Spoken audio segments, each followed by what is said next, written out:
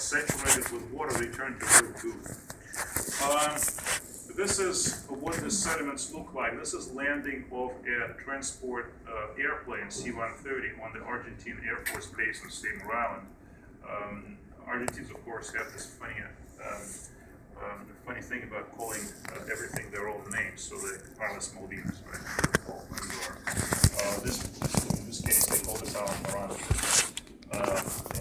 You know, they have, I guess it's a matter of their pride, national pride. So this is on a dry day, and as there's no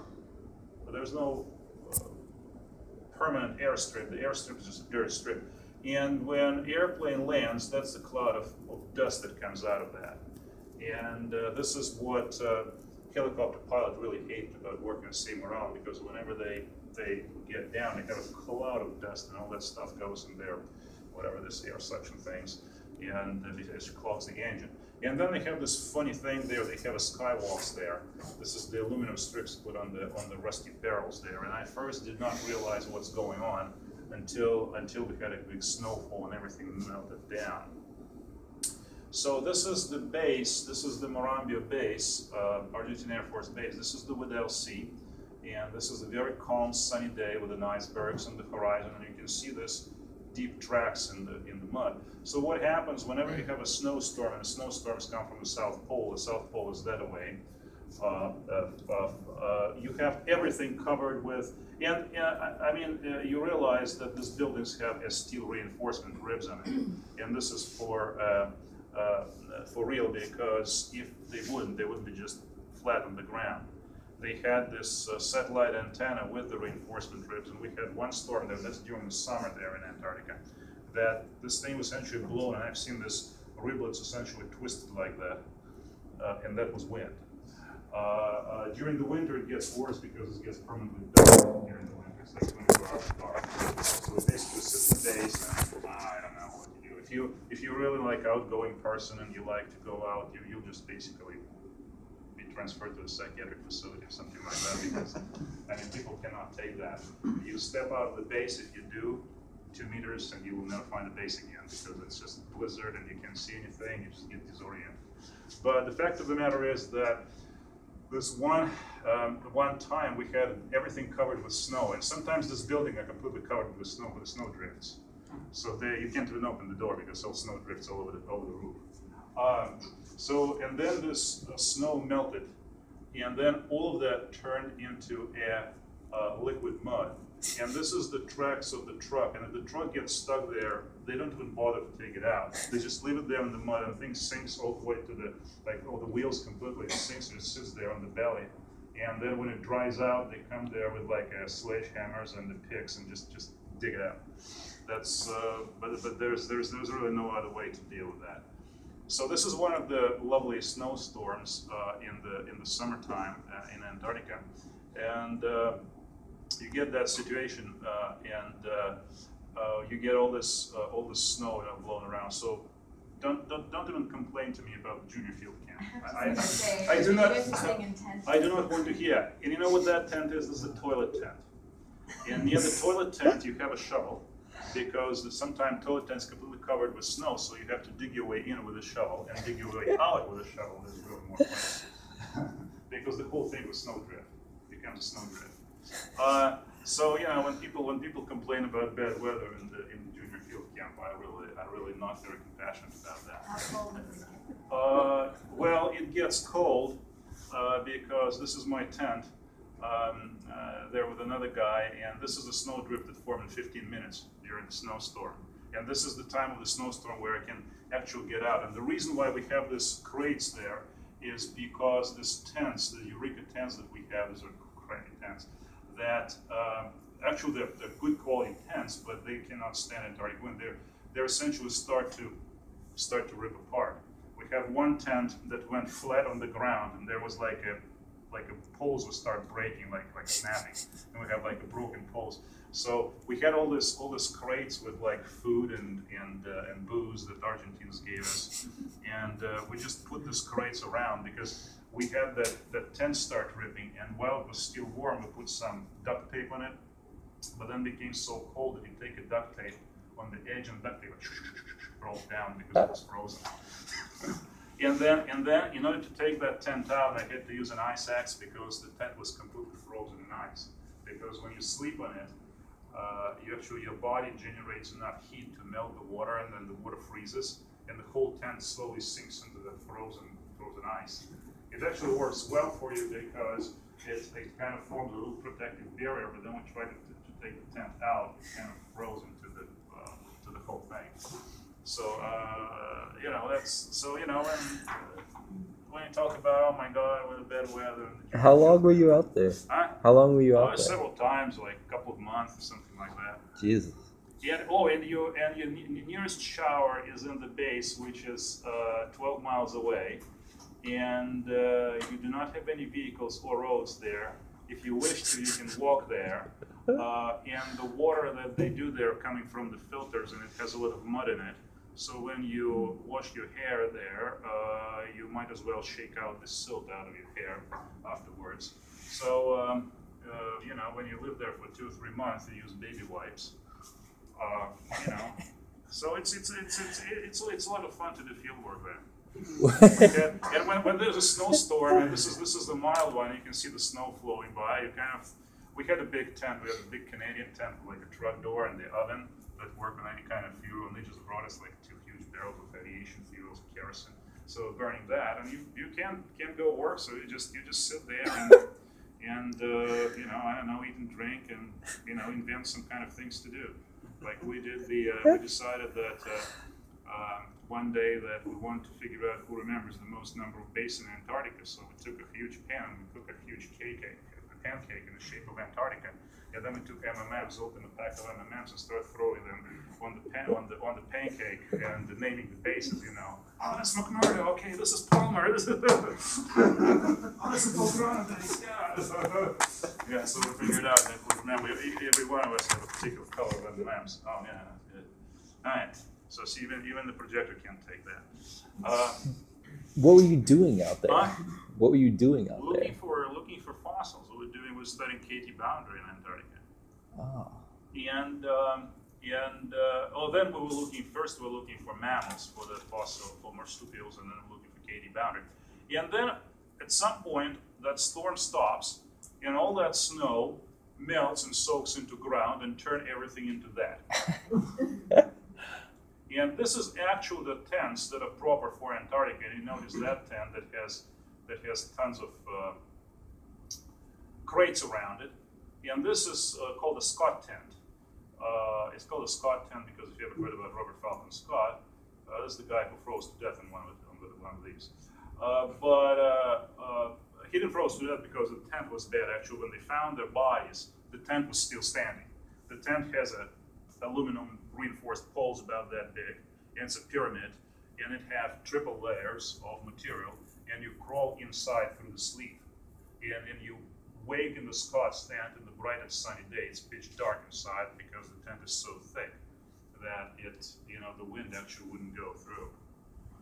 So we had one guy there that stayed with another fellow. At that time, my advisor and another guy stayed in this tent. And one morning, we just lost it because what happened is that my advisor's tent actually the ones that went flat down the ground. So we're laughing hysterically, and he was like really pissed off. So he got on the radio and told Argentines to bring him a Scott tent. So there's at some point when it calmed down, the Argentine helicopter showed up. They dropped him a tent. So they put the tent in. They got in the tent, and next morning we heard the scream, "Oh my God, I'm blind! What's going on?" I said, "Shut up, asshole! You're a Scott tent." So that's how dark a Scott tent is. Same thing going on in the Arctic. So if you think that Arctic is any better, no. This is Ellesmere Island in Arctic Canada, and this is the trail of mud from the living tent into the radio tent. You see antenna and stuff like that. Canadians are way more careful about everything, so you have to go on the radio 6 p.m. every day. If you don't, they will just send somebody to rescue you, even if you're just doing something else there. So this is what happened if you have like we had that this unusual year there that actually had rains there in Arctic Canada. And this is everything terrace. This is what mud means to on the surface. Now, as far as more of a geology stuff, this is Durango, Colorado. That's where we do our senior field camp. And what you're looking at a big glacial valley here. And the valley is being carved by a glacier. The valley is, glaciers are not stupid. They move in the path of the least resistance. So the path of the least resistance is that dark gray shale, which is a Cretaceous mangus shale. So the whole valley essentially is scraped in or carved within that shale. So because this shale is the softest unit. All right? And whenever you see that slope like that, that's pretty much mangus shale. And you have a Cretaceous Mesobaryte sandstones on top of that. And then over there have simple mountains. This is what the parts of that look like. This is actually mangus shale. This is the portion of the mud rock with coal that belong to Cretaceous Menifee group. But this is the mangus slopes in the Durango Valley. This is a contact between a black shale and a sandstone. You have some oxidation over the hard ground contact here, erosional surface, irregular surface here as expected. And you can see that the shale actually is not exactly fissile. It's more like a flaggy shale that breaks into irregular pieces. This is more of a slabby shale that you have not really the facility, but you have a pieces that breaks on they have two parallel surfaces and they're fairly thick, so they are not really a papery thin facility. They're more like a slabs of rock. Now this shale is on Ellesmere Island in Arctic Canada, and this one was deposited in a lake, in a large lake that existed there about 47 to 50 million years ago, and this has a pretty healthy mix of silt in it. So it's kind of a silty shale, but you can see that the slabs laying around here are fairly thick. And this is more of a classic shale in a sense of a flaggy shale. That this is the black shale. This is the Balkan Mountains in Bulgaria. And what you're looking at this pieces of shale that break as irregular pieces. Sometimes they have parallel surfaces, sometimes they do not. Sometimes they're one flat surface, and the rest of them are kind of as triangular, something like that. And it breaks into this multitude of pieces. Some of them are fairly thin, needle-like pieces. That's the typical sort of a flaggy shale that you get in the. So that's how you encounter shales in the field. This is upper part of the mangus shale, and that particular slide shows you a couple of things. Well, first of all, you got sort of the wavy bedding here. Okay, that's what it is. Second of all, what you see here, and you see that with other types of shale, you see a gradual transition from the shale into a sandstone. So this is near the top of that transition where you have more sandstone appearing. So you do have ripple marks forming in the shale. Another thing you have to consider is the compaction rate of shale versus the compaction value of sandstone. If you have about that much of sand, when you compact it, you get about that much of sandstone. If you have that much of shale, when you compact it, you get that much of mud. When you compact it, you get that much of shale. So if you actually take that picture and unravel it back, you will realize that this is about how much sandstone you have here, but this is about how much shale you're going to have. So original mud that formed the shale. Because shales are very prone to dewatering. And because of the clays, because swelling up, all that compaction takes a lot of water out of mud and turn them into the shales. Another point here is very interesting. You can see these little round things here. These are burrows, right? Then when this was unconsolidated and when it was a mud, that's where organisms wanted to go because that's where they found their food particles. And that's where they were crawling around, okay? And then this lighter material is a sandstone from the top that filled the burrows from the top. But they actually crawl in the mud, they always do. Crawling in the sand is pointless. It may be pretty because of the quartz grains, but there's no food. They're looking for food and all food is there. So those are pretty close to their original size, though. What, the sands? Yeah, Well, the burrows. Yeah. The burrows pretty close to the original size. They're probably squished a little bit, but because they're filled with sand, you can kind of see that the mud goes kind of around. Yeah. This is the chunk of shale that has been incorporated in the sandstone of Hermosa Formation and deformed. So it's kind of a large rip-up clast, and this is the clast of mud rock that was incorporated in the sandstone, a semi-consolidated piece of shale, underlining shale. So that tells you that shales are fairly soft, and there was a layer of shale right here. And as you have a sandstone with a more active environment, with a more kind of higher energy conditions, that's what happens with this kind of get reworked. This is a turbidite deposit in Pigeon Point in California, and besides all the convolute structures and the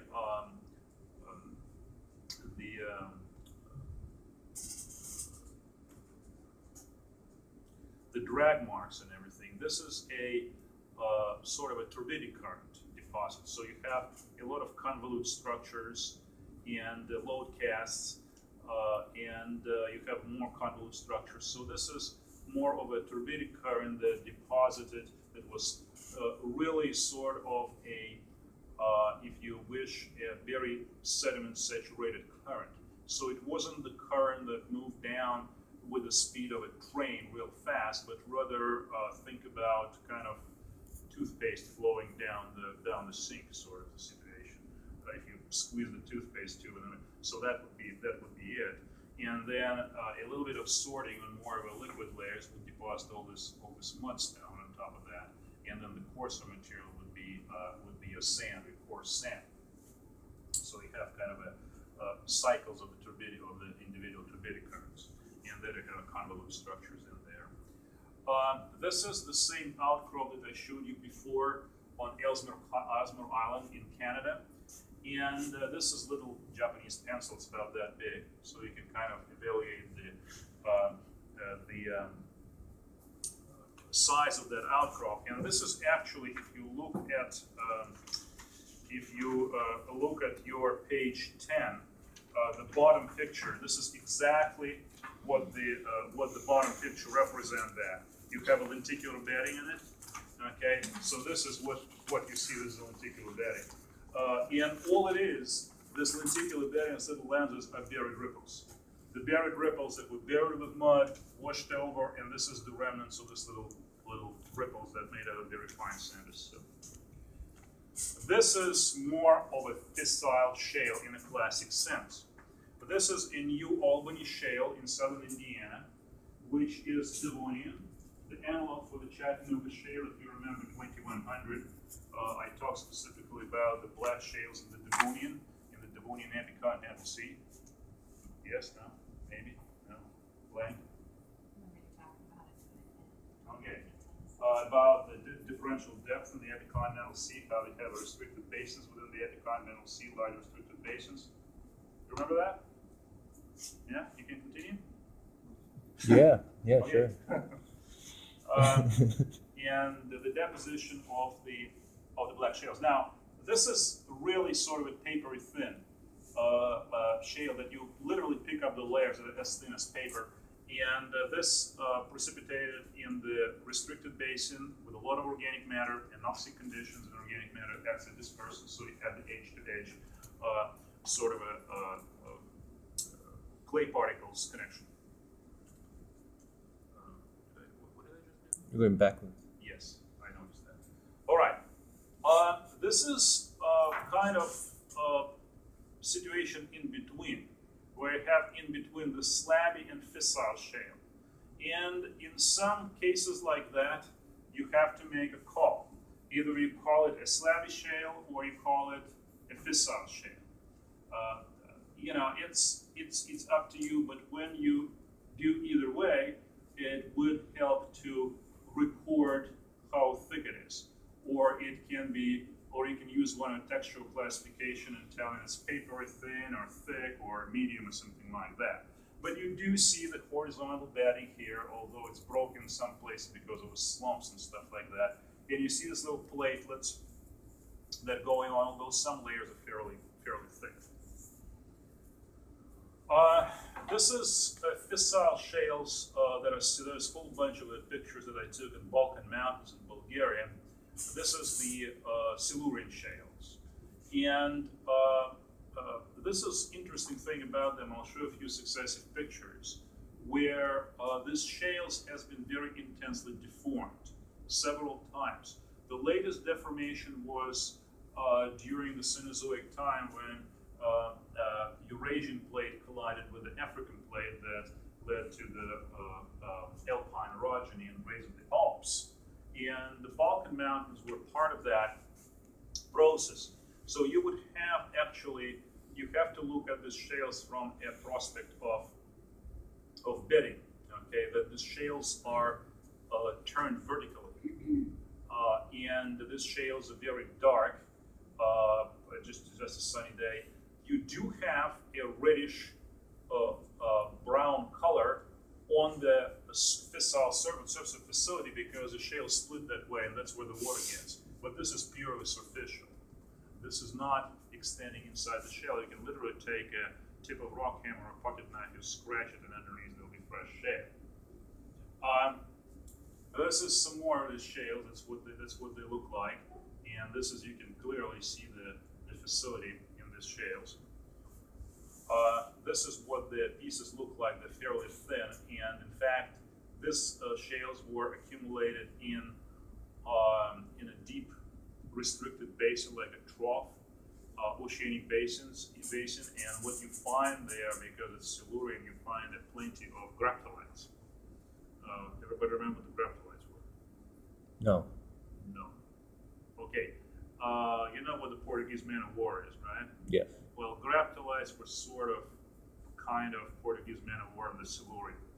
That they had this little, there's a colonial animals that has like a feather-like tentacles that did not consist of, it's not individual animals, it's a colony of cells that sits there. And they are very diagnostic because they were planktonic and they would swim through the entire water column and they were distributed all over throughout the oceans. And late Ordovician and Silurian, that was particularly time for the graptolites, and there's actually biostratigraphy for this time period developed entirely of graptolites.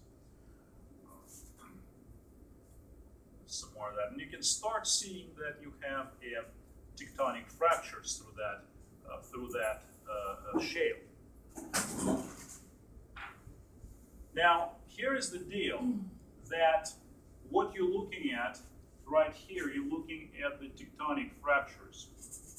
And the tectonic fractures can get, this is a fairly good spacing between the joints, between the tectonic joints. But actually the bedding of the shales goes like this. And then if these tectonic joints become 3 or 4 times more dense, then you're standing in front of that shale and you're thinking, where's the bedding and where's the tectonics?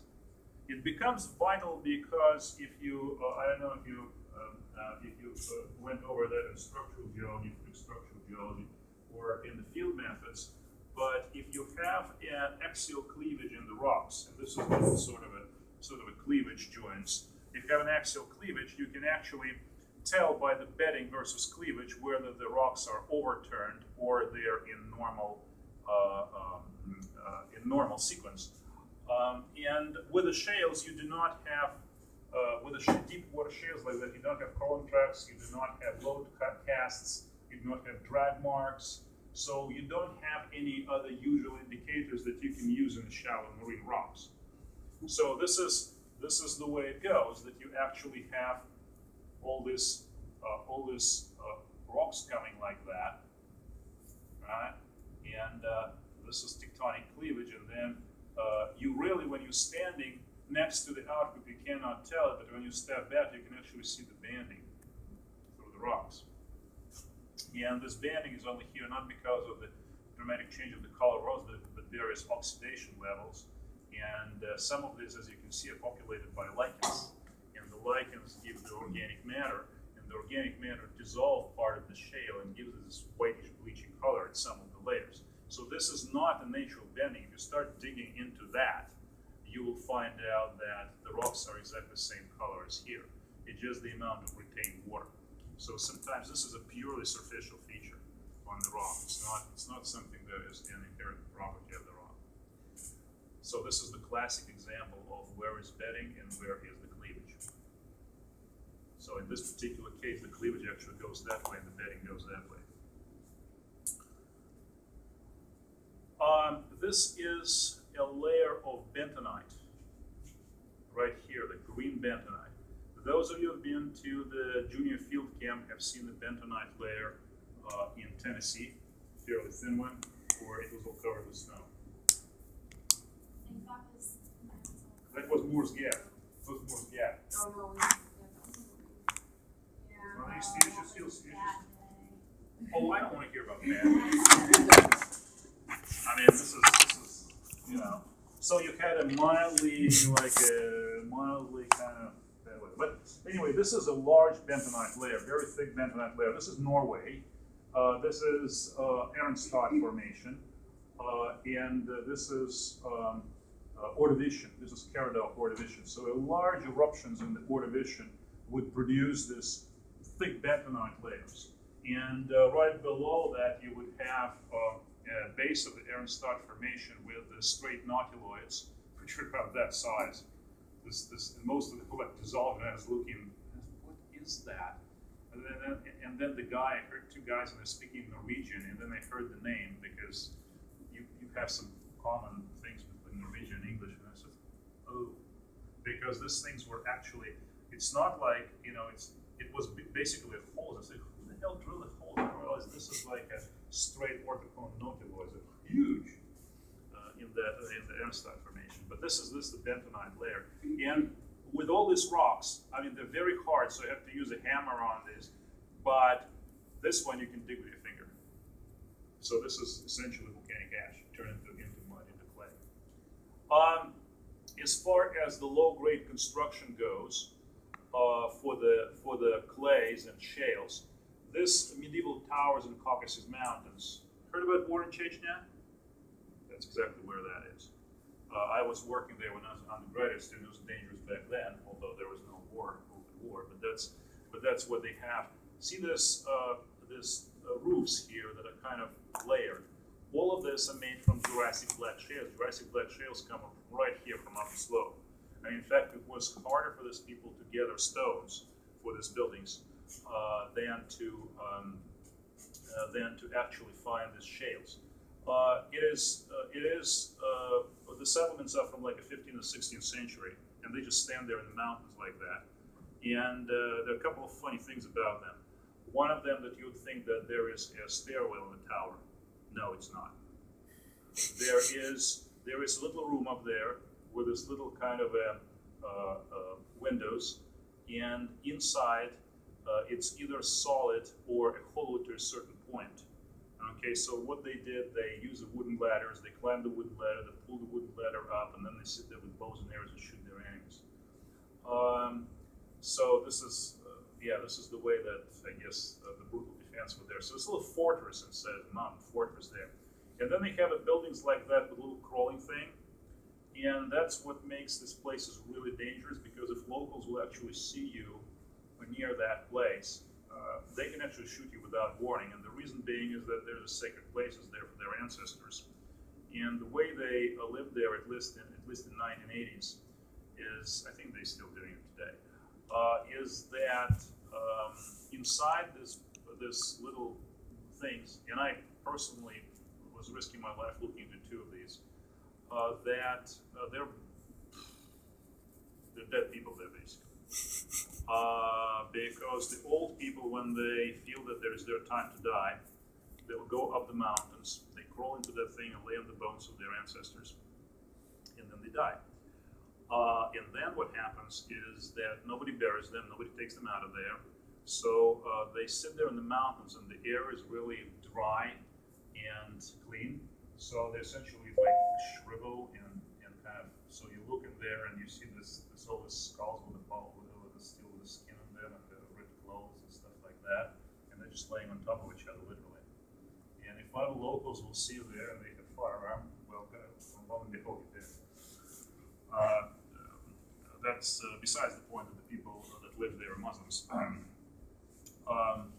and they have their own. But this is little towers, and these things are scattered in the valleys there, and some of them do have this kind of ancestral burial things, and some of them do not. This particular one did not. So the ones that do not have any of that, they don't mind you coming there and whatever. But the ones that do, they kind of iffy about that. So you can see the black shales here, and the roofs made out of a Jurassic black shales. So this is kind of a use of shales for the low-grade construction. A few other things about shales. Shales really help to visualize things in a geologic sense. In this particular case, you see a person here for scale. I do show this slide at 2100. And this is the fault right here. All right, this is the fault. So now you have to tell me which fault is that, normal or reverse.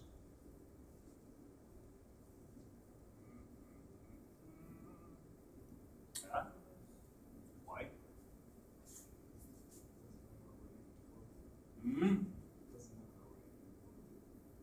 Where's the foot wall? Where's the hanging wall?